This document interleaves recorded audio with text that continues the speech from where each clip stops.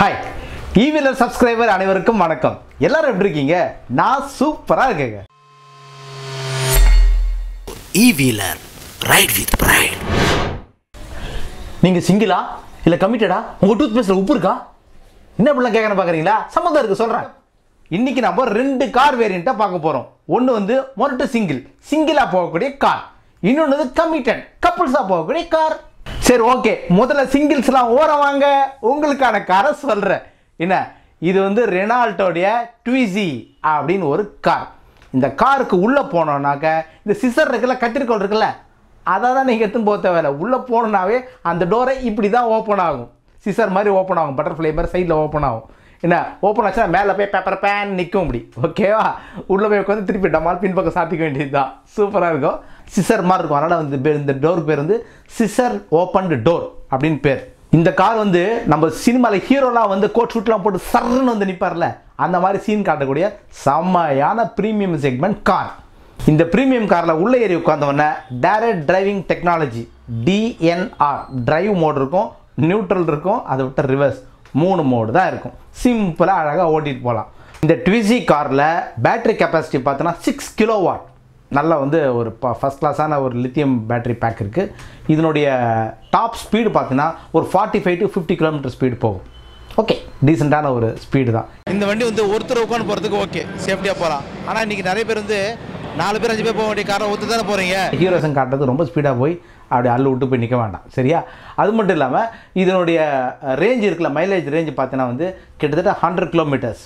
Okay, அப்படியே எங்கேயாவது ஒரு அவுட்டர் போகணும்னு நினைக்கிறவங்க அப்படியே சிங்கிள்ஸாக அப்படியே போய் பார்த்துட்டு பெராக் பார்த்துட்டு திரும்பி பத்திரமா வீட்டுக்கு வந்து சேர ஒரு சேஃபான ஒரு வாகனம். ஓகே, இதனுடைய சார்ஜிங் ஹவர்ஸ் பார்த்தீங்கன்னா நம்ம வீட்டில் நைட்டு பார்த்துட்டு தூங்கிட்டு போட்டோம்னா ஒரு 8 ஹவர்ஸு, ஃபாஸ்ட்டாக போட்டோம்னா ஒரு 2.5 மணி நேரத்தில் சார்ஜ் ஆகிடும்.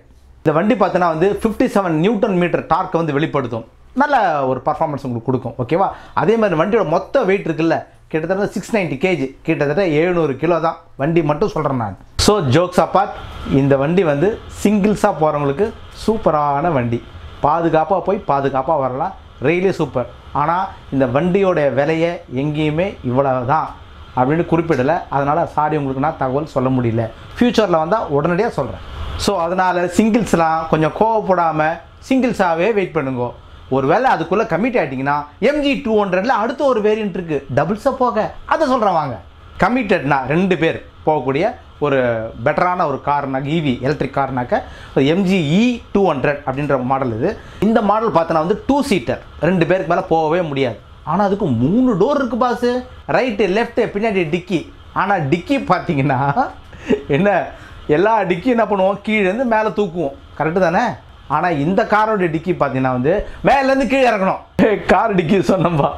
e200 வேரியண்ட்டில் பார்த்தோன்னா வந்து பர்மனன்ட் மேக்னட் சிங்க்ரனஸ் மோட்டார். இது வந்து பவர்ஃபுல்லான மோட்டார். இதனுடைய கெப்பாசிட்டி பார்த்தீங்கன்னா 29 கிலோவாட் மோட்டார், பவர்ஃபுல்லான மோட்டார் வச்சுருக்காங்க.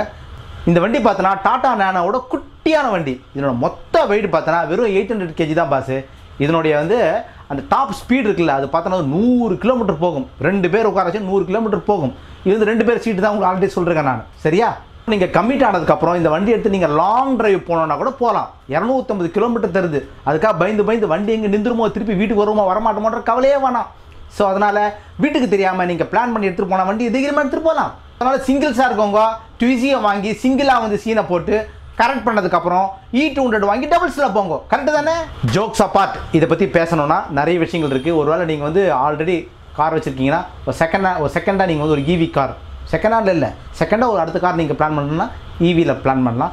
ஏன்னா இது வந்து வீட்டில் லேடிஸ் கூட ஈஸியாக ஓட்டலாம். உங்கள் வீட்டில் ஒரு பையன் பொண்ணு வந்தாங்க, பக்கத்தில் உட்கார வச்சு ஸ்கூலுக்கு போய் சேஃபாக விட்டு வரலாம், மார்க்கெட் போயிட்டு வரலாம்.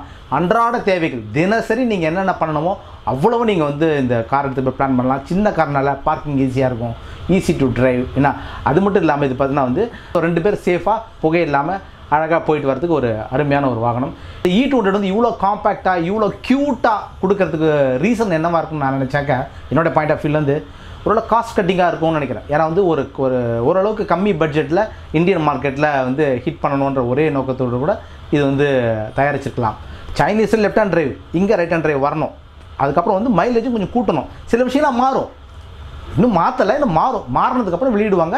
அப்போ தான் இதோட ப்ரைஸ் ரேஞ்சும் உங்களுக்கு நம்மளுக்கு தெரியும், சரியா? நீங்கள் சிங்கிள்ஸாக இருந்தாலும் சரி, டபுள்ஸாக இருந்தாலும் சரி, சப்ஸ்கிரைப் பண்ண மறந்துடாதீங்க, சரியா? சி பாபே, அருணை சுந்தர்.